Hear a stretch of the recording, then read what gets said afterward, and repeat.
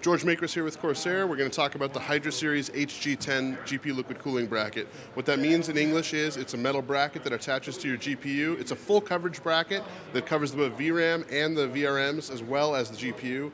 So you can put any of our Hydra Series coolers on your graphics card.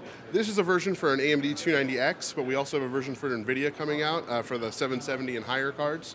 This version, you can see here, is outperforming the stock cooler significantly.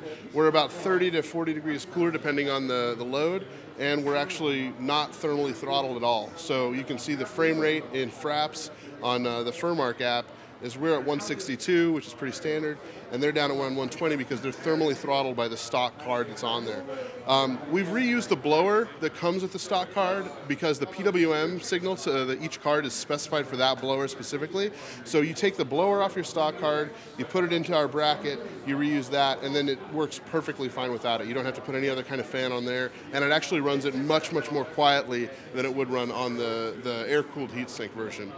This is going to be available for $39. Starts shipping in July with the Nvidia version coming out a couple weeks later. It'll be available on Corsair.com and a couple other resellers. Thanks for watching.